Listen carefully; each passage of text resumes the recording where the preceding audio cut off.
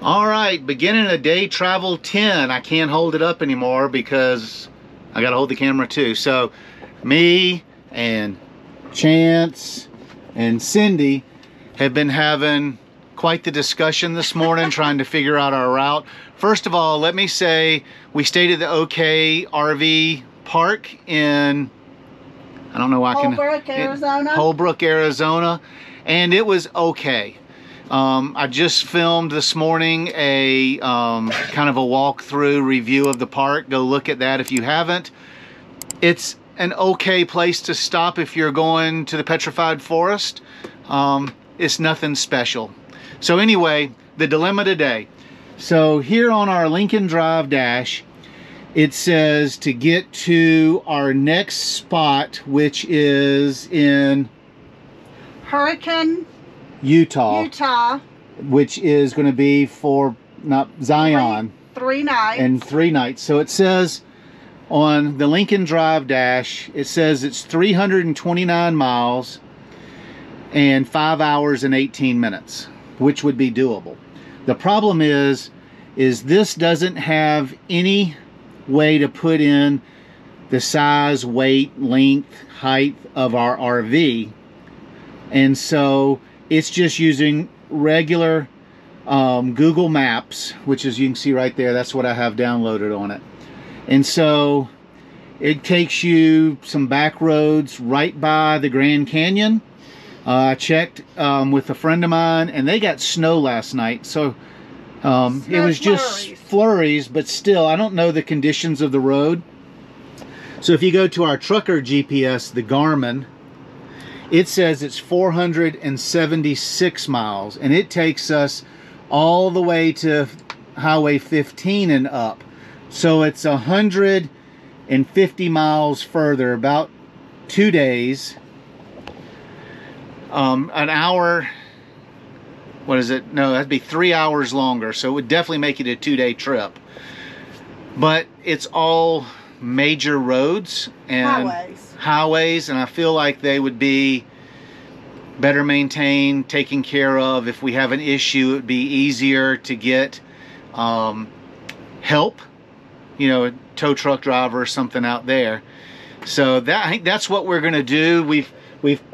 We're using our, what is it, Cindy, phone a friend challenge for this trip, and we've called Peggy. Peggy's not called us back. She has lived in Kingman, Arizona. She's lived in Montana. She's lived in the places we've gone, maybe, or going. Maybe she can give us some insight on the road. So until we hear back. And we called a friend who's from Las Vegas. Yeah, and he was the one saying, well, you know, it's some pretty roads, but they are tiny. And well, it's a 2-lane road, not a major highway or interstate. So I think we're going to go ahead and go the long way. The other problem we've got is that safe route. Yes, the other problem we've got is Kingman, Arizona, nor Henderson allow any boondocking. So there are 3 gas stations in between the two. Even if it's a Cracker Barrel or anything, they don't allow it. So within the city limits. Fingers crossed, we're gonna head down the road. All right, so we finally made it back on I-40, headed west. Clear skies. I guess it is a little cloudy, but not bad. The sun's out. And I tell you, I've never seen so many trains. They do a lot of traveling with stuff by train. All right, so Cindy and I have had this discussion, and she doesn't make fun of me, but she laughs at my decision-making process. So as it stands now, subject to change as we're going down the road, I've decided we're gonna go the long way, 40 to 15. And here's part of my thinking is I feel I have a deep desire to keep my family safe. Cindy is the most important thing to me in my life, and I don't want to be in the middle of nowhere, broke down, where I can't get help for hours. Lord forbid we have some, you know, traveling marauders, you never know nowadays, who we'd be stuck out there with no help. I'd rather be in a more populated area when we're traveling. And also, we don't have a fallback if something was to happen to this motorhome. We don't have a house to go to. We don't have a large savings. We're slowly working on building our savings back up in case we ever need an exit strategy to our full-time RV life. I'd have to go back to South Carolina. We'd have to move in with my parents or something. So I spend a lot of time not worrying, but thinking of ways to protect our home. And I think driving the 140 or 150 miles further is the smartest move for our family. It will be more expensive. Yes, I'll have, you know, probably $150 worth more in gas, and we have limited boondocking opportunities where we need it on this route. So we may have to find a campground, or, you know, you just don't know. But those are the things that concern me, and why Cindy's a much more free-spirited person, that she's like, oh, you know, it'll be okay, everything's fine, you know, God will take care of us. And I agree, he will, but I think we have to do our part. So we're going the long way until she changes my mind.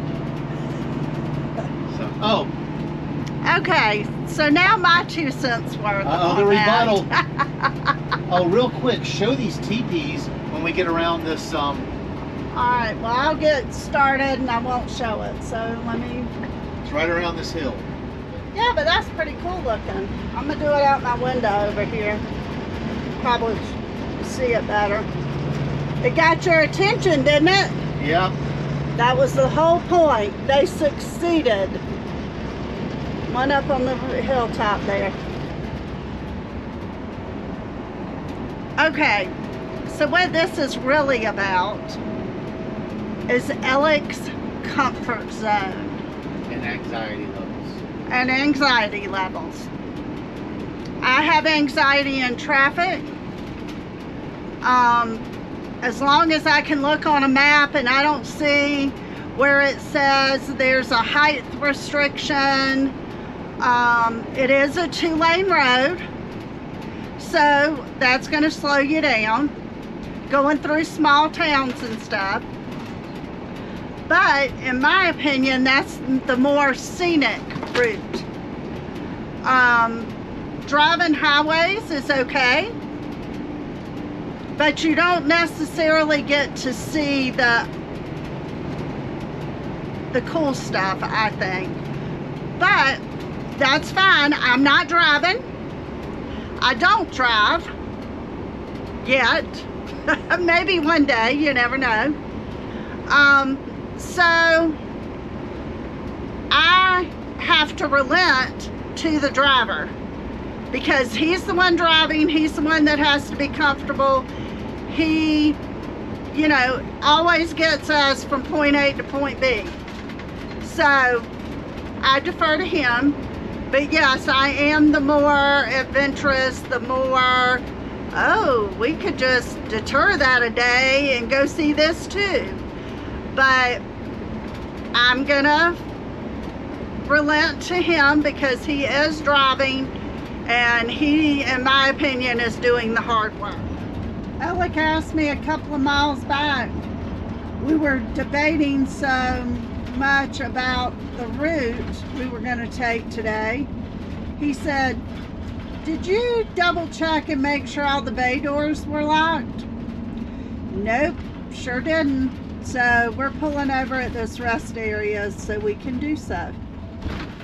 You'd think this was the first time we've done this. Alright, Alec was correct. We had not locked the bays. So we got that done Chance got to go for a walkabout, and we're back on the road. We're starting to turn away from All right, hopefully you can see the mountain over there. It has snow caps on it. That's the first little bit of sign of snow we've seen. And in Montana, depending on what elevation they're at, some of the peaks in Montana have the snow up there almost all summer, don't they? Yeah, at least through July. Pretty cool. So we just passed a sign, we've never heard of this before. It said we were at the Arizona Divide, which was 7,200 feet. I'm looking at the elevation right now on the Garmin. It says we're at 7,255. That's almost, and we're climbing now. So I think today we're actually going to be climbing higher than we did the other day when we crossed the Continental Divide. The V10 and this Ford chassis, I mean, I've got the cruise control going. We're going 60 miles an hour. And Cindy, if you point out the front window, you can see that, you know, we're still climbing. And all these people that say you have to have a diesel, you have to have a diesel, you have to have a diesel, I call BS. This V10 is a hell of a motor, and it has taken us everywhere we want to go. So there you have it. Whatever that is. From Alex, what it's work department.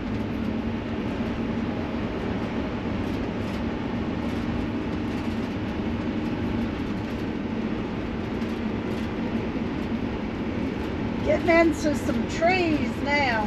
Yeah, the only thing that's concerned me is we keep seeing the, I think they're yellow. They were yellow, weren't they? Yes. The yellow state signs that are either flipped up or flipped down that says beware of possible ice on the roads.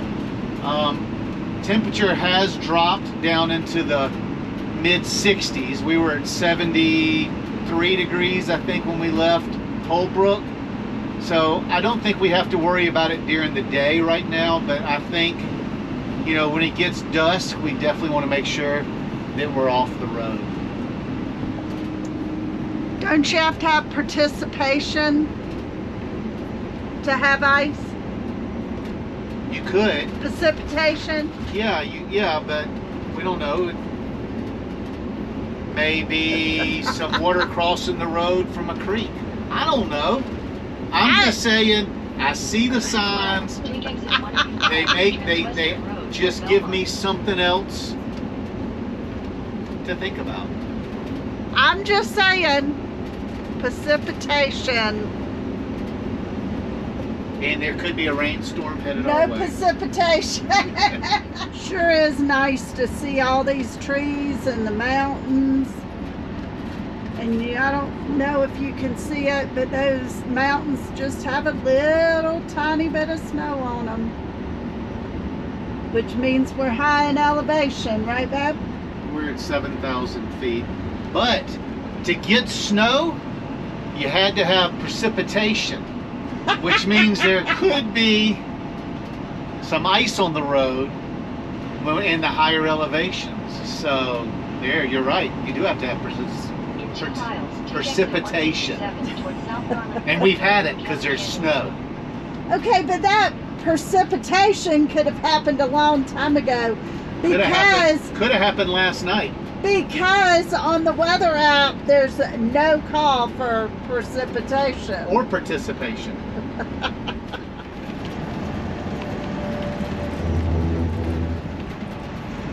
This is a pretty area.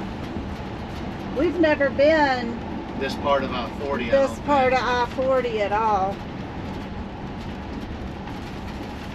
Well, once we got out of Gallup, New Mexico, we had never been on that part of I-40. So they got a brake check area, so We must be getting close to the downgrade. Yep, here's the sign right here. Let's see if it tells you. Doesn't it usually tell you what the grade is and Yeah. for how long?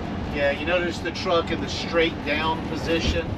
Those always give Alec nervous. 6%. It starts in 3/4 of a mile. Safety pull out a half a mile.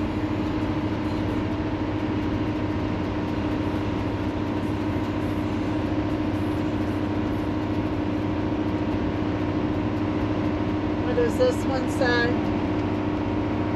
Trucks, vehicle with trailers use brake check area.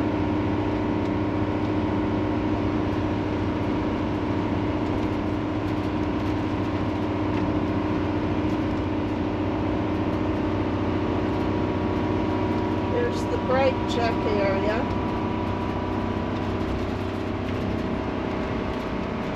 Here it comes. All right, so we're starting at 6,526 feet.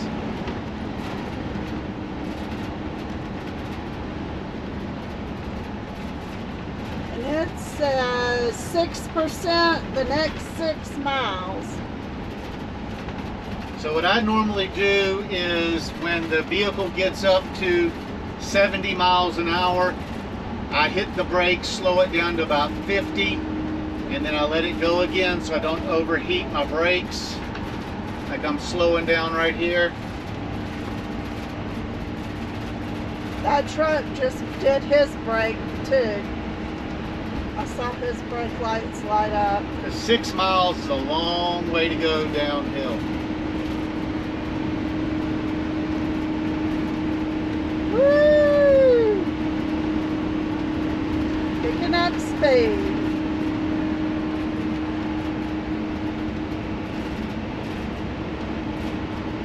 Well, we made it a mile.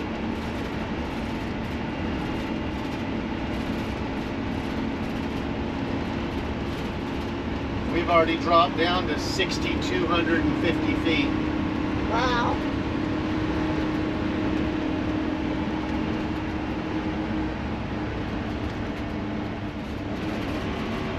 You hear the tow haul mode change gears to help keep me going slower.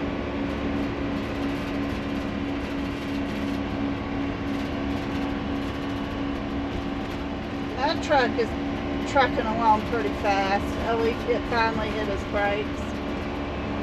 Now we're down to 6,100 feet. Isn't that pretty?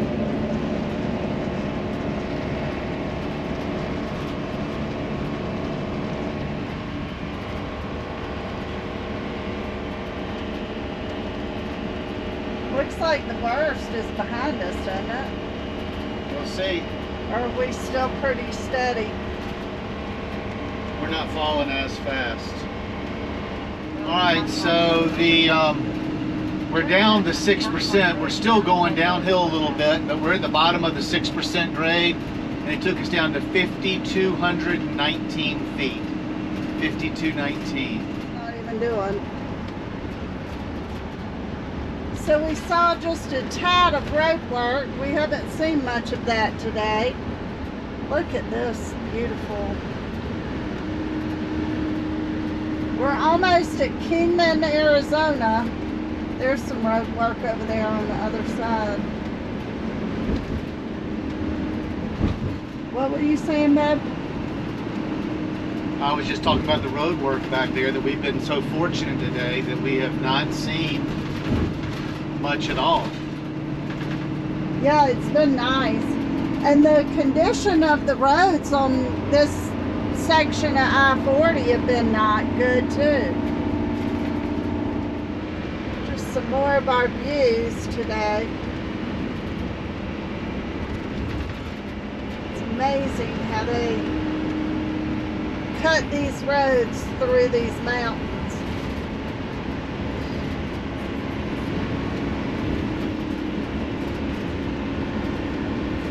So have the grasses and the trees and stuff started turning green yet? Oh yeah, they're all green. Everything we've seen today has been green. Look at those mountain peaks in the distance.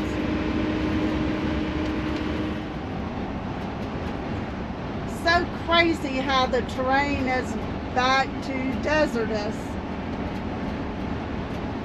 We're fixing to get off. It says rough road ahead, honey. And we're going to get off at the Loves here. Yeah, Hopefully. just a hair below a half a tank. Oh, well, we timed that good then. Yep. Take this turn slow. Gotta come to a stop first, baby. Thank goodness. So we're going to get on this frontage road. There's that Argosy from the Oh, yeah. visitor's place. For 1 mile. Yeah, there can't be very many of them on the road. And especially since it was blue like that. Yep. Because that's not one of the typical colors. Somebody's got a VW bus. Or Volkswagen bus. Isn't that what they call them? Yep. That's cool looking.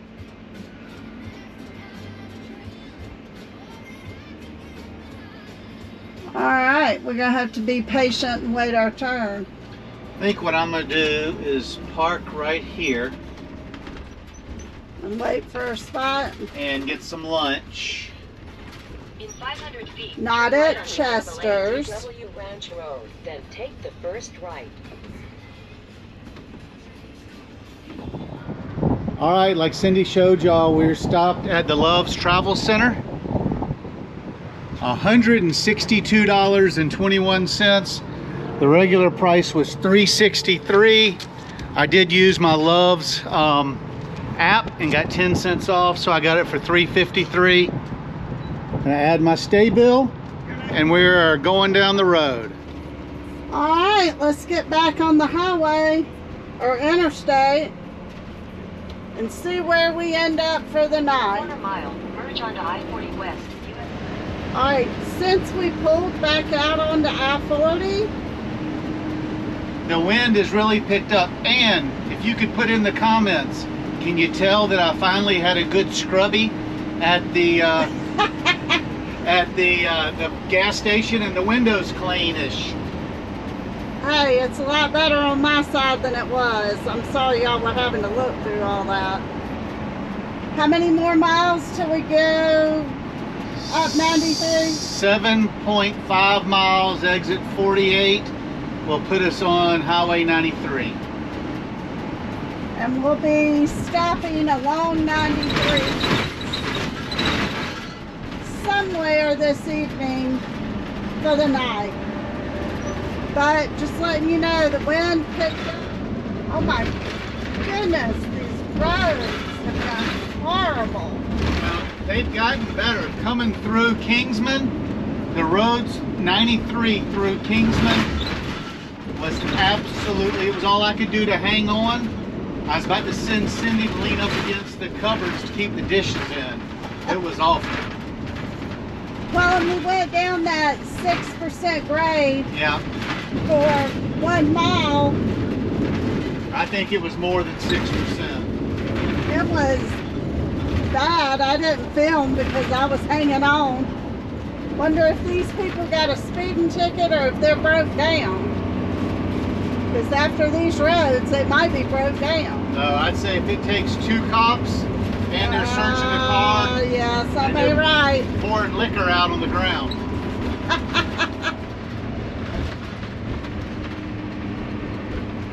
That is absolutely gorgeous. Not the 3 Harley Davidsons. The mountain work. The mountain work. I don't know what it's called. Ooh, downhill grade. I didn't see a sign either. This is the Lake Mead Recreation Area.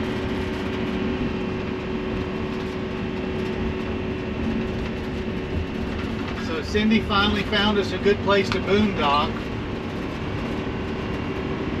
Yeah, we were going to try to stay at like a gas station or truck stop because as you've seen, there's not a lot of, well, the towns here are really small, and a lot of them don't allow you to overnight and parking lots and stuff. So we have found, are we going to keep it a secret? No, go ahead and tell them. We'll show them when we get there. We're close. We have found a casino to stay at tonight. Don't tell them which one. Okay. They'll have to wait and see when we get there. But this is the Lake Mead National Recreation Area. Yeah, and I haven't seen Lake Mead. Hoover Dam and the state border the same distance. So look at this view. Now we're going down another 6% grade for a couple of miles. This is what, the third or fourth one? Third. Third. And we're actually gonna be passing the Hoover Dam. I don't know if I can get any pictures or anything of it. Is that like a picnic area over there? Yes, the White Rock Canyon Trailhead Access. Oh, cool. But how cold did you say it was supposed to get down tonight? The 50s? Yeah, mid-50s, I think.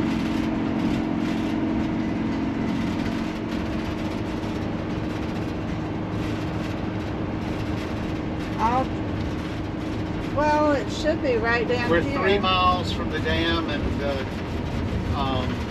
state signs.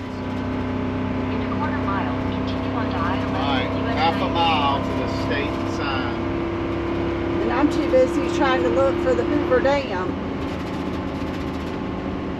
Well, we cross over the river. The Hoover Dam, when we hit the state sign, the Hoover Dam on the river should be to your side window. I wonder if it's up. Yeah, it is. Is it? Yep. Hoover Dam. 7 miles. Oh, wow, that's awesome looking. Alright, here's your Nevada sign. Oh, look at all these people on this walkway. Yep, here's your Nevada sign. You see it? Yes, I see it.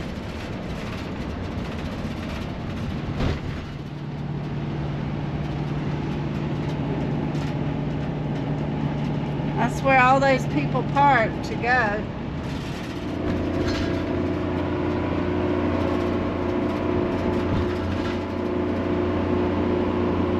I think this is the tallest climb we've ever made. I've got it floored. We're going 45 miles an hour. The 18-wheelers behind me have on their hazards and they're barely moving. Boulder City.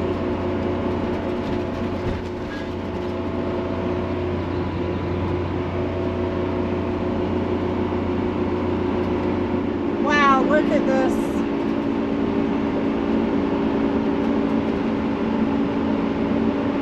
Isn't that pretty?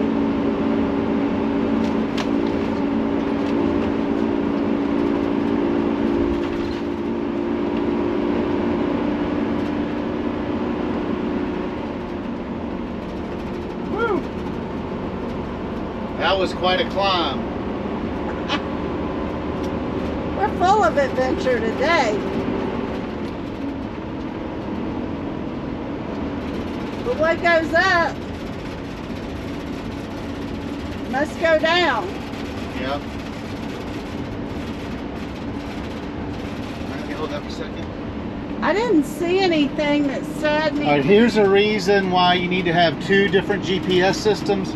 For the last 10 minutes, this one keeps recalculating, finding itself, but the Lincoln Drive dash has stayed consistent the whole time.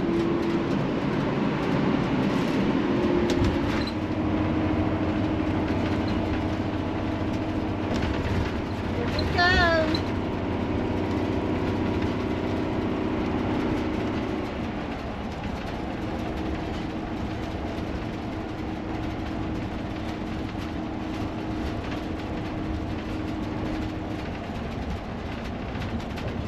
Railroad past Casino Road.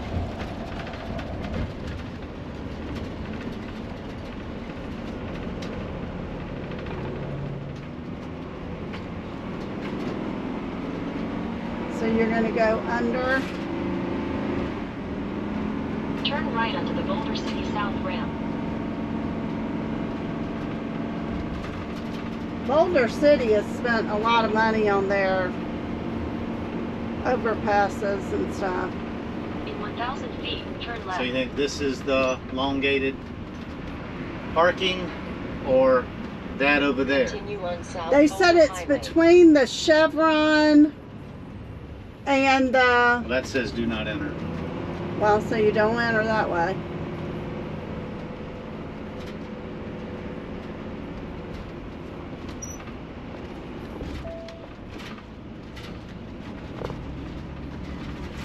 Huh.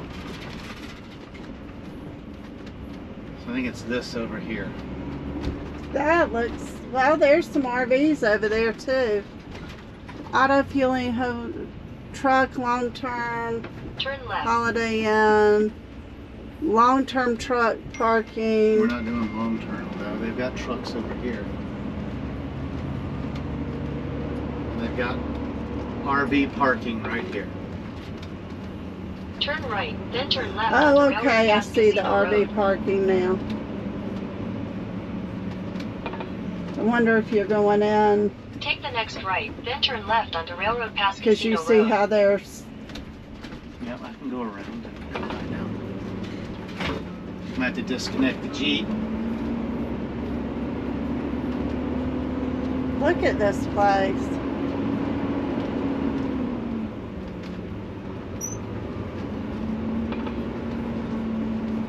In 300 feet, turn left onto Railroad Pass Casino Road. Maybe the Tesla Chargers? Chargers Left they were onto talking Railroad about. Pass Casino Road. Yep.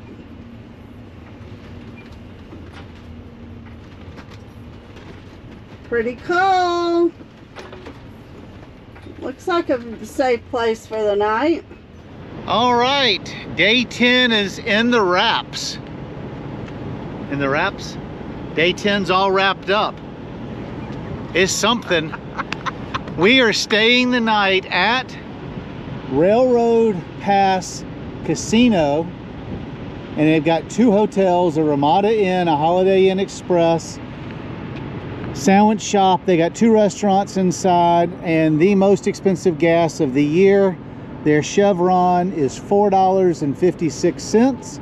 If you don't need gas, if you need electric, they got a crap ton of Tesla Chargers. And look at the mountains, absolutely beautiful. So we may take a video or 2 inside, so don't click off right away because there may be a little more video left. But tomorrow we're going to what campground? Yes. Well, I think it, I don't know. I don't want to speculate. What city is it in? Hurricane. We're going to Hurricane Nevada, Utah. We're going to Hurricane, Utah tomorrow, and we're going to spend 3 nights. Do I know that much? Yes, Okay. you know that much. We're going to spend 3 nights, and we're going to go to Zion. I know that too, don't I? Okay. Today we drove 323 miles. So it was a nice long day, but oh my gosh, it was beautiful. Absolutely beautiful. It was, and it really didn't get bumpy until we got to Kingsman. We're gonna have to start this.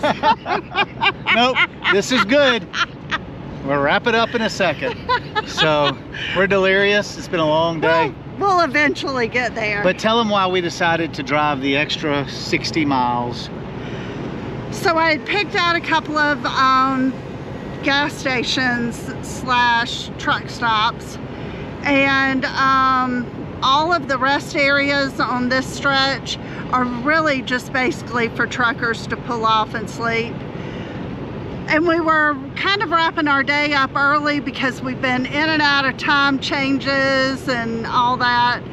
So I didn't feel right about stopping at I think it was a Pilot that we were going to stop There was a Travel America and a Pilot and a no-name gas station. Yeah, and we were going to be wrapping up around 4 o'clock their time here, and I just didn't feel right about A, taking up a spot in their parking lot, and B, taking up a trucker spot. So this has trucker parking. Down over there is trucker parking, but I want to show you something real quick. Cindy did call the manager here and talk to them. So you can see the trucker parking over there. That is the truck parking for the gas station. But this place has specific RV parking. So we came here so we weren't taking any spots from the truckers. Tomorrow, day 11, will be a short drive and we'll take you along. We're gonna go into the hotel, to the restaurant in the hotel casino, and if there's something interesting, we may show you a little bit. Oh, and the spots here were a little short.